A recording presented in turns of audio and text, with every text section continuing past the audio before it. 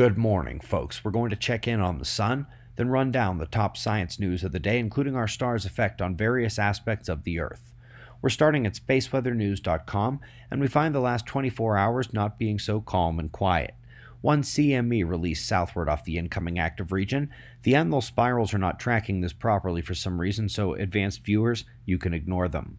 Moving quickly to the solar wind, we see the purple line top left, plasma speed, dropping down after the coronal hole stream impact, and below that we see the geomagnetic storm is calming back to extended quiet again.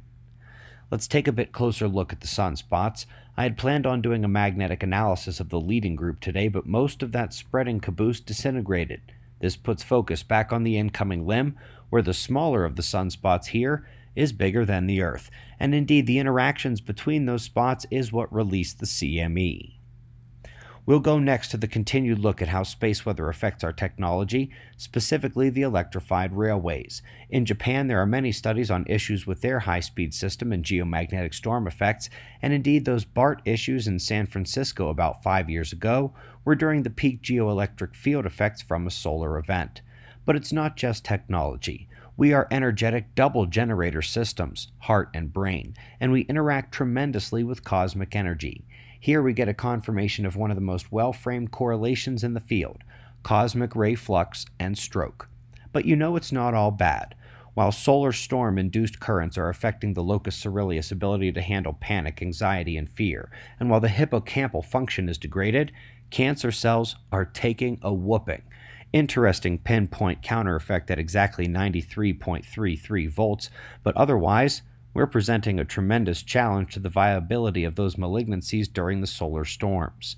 Up next, we'll give them this. Sure is pretty. The latest in uses of the Eagle simulations is attempting to track clusters of stars that don't like being apart as they move around a galactic evolutionary scenario. They continue to have issues reconciling observations with theory, which is, of course, because the theories are wrong, but this is, in fact, how the field has begun to recognize such over the last few years, and again, very pretty. A quick note on one of our lesser covered issues in cosmology. Again, the observations fail to match up with expectations, and like the anisotropic expansion and electromagnetism and the issues with the Hubble constant, the abundances we see with greater technology never seem to match up with those inferred from theory and previous observation. Coming back around home here, we begin a twofer with more of what we've seen in nearly every parameter and part of the world.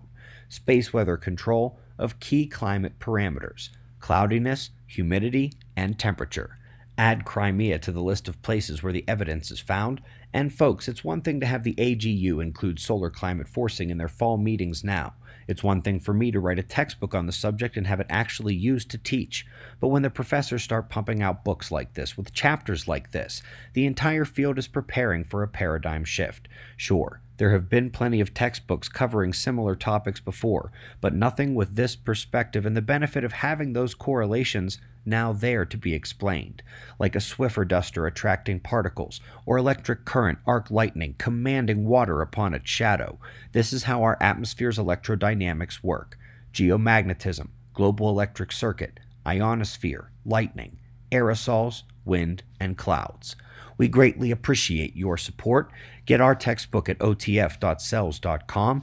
We've got your wind maps and shots of our star to close, and of course, we'll do this all again tomorrow. Right here, but right now, it's 4:20 a.m. in the new Valley of the Sun. Eyes open. No fear. Be safe, everyone.